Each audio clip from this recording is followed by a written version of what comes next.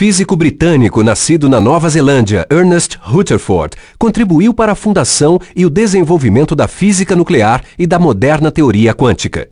Ele estudou a radioatividade e a natureza das partículas alfa, carregadas positivamente. Sua descoberta mais importante foi a natureza da estrutura do átomo. Ele percebeu que a carga positiva de um átomo está concentrada no centro, num minúsculo e denso núcleo. A liderança e o trabalho de Rutherford inspiraram duas gerações de cientistas. Em 1908, recebeu o Prêmio Nobel de Química e, em 1925, foi escolhido presidente da Real Sociedade de Londres.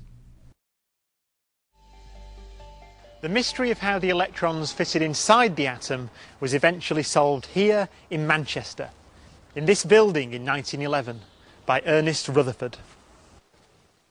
Rutherford was, in my opinion, one of the first proper particle physicists because he used beams of particles as projectiles to explore the structure of matter. Now, of course, in Rutherford's day, there was no such thing as a particle accelerator. So he used the decay of radioactive elements to produce his beams of particles. This is Rutherford's original desk. And in fact, if you hunt around a little bit, you can detect traces of radioactivity 100 years later.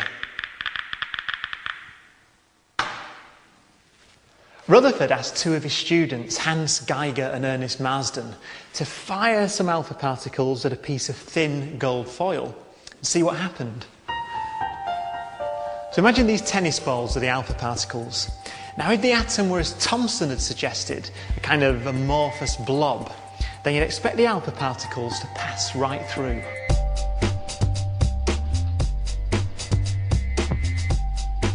And that's indeed what happened to most of them. But to their surprise, they found that around 1 in 8,000 bounce right back. After 2 years of puzzling over the meaning of these results, Rutherford realised that in order for the alpha particles to bounce back, they must hit something small and dense. So his new model of the atom was a bit like the solar system, with all the mass concentrated at the centre and the electrons orbiting like planets around the sun.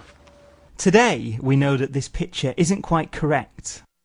Quantum mechanics tells us that we can't know precisely where the electrons are, but we can predict that they reside in distinct shells around the nucleus. Rutherford's alpha particle scattering experiment was remarkably direct and simple, and it showed the nature of what the atomic structure is. By the way the alpha particles bounced off the atom, he worked out where the positive charge of the atom lives. Rutherford had come to the astonishing conclusion that most of the atom, and therefore most of what we think of as ordinary matter, is in fact empty space. So if this apple were the atomic nucleus, the electrons would be a kilometre away. After discovering the nucleus, Rutherford continued doing experiments, firing particles at different targets to delve into the structure of the nucleus itself.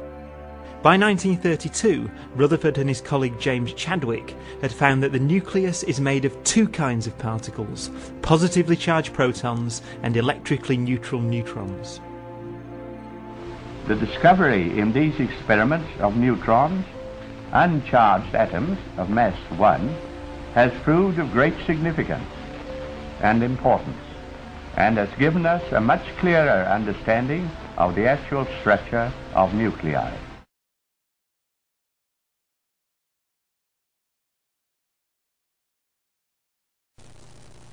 The nucleus of an atom was first discovered when a beam of positively charged particles emitted from a radioactive source was aimed at a fluorescent screen. The particles caused the fluorescent screen to glow. When a very thin sheet of gold foil was placed in the pathway of the particle beam, a few particles were deflected to the side. Occasionally, particles were deflected straight back. But nearly all particles passed right through the gold foil, as if it were not there. The scientists concluded that atoms must be mostly empty space, and that because some particles are deflected, there must be a small positively charged central mass, which they called the nucleus.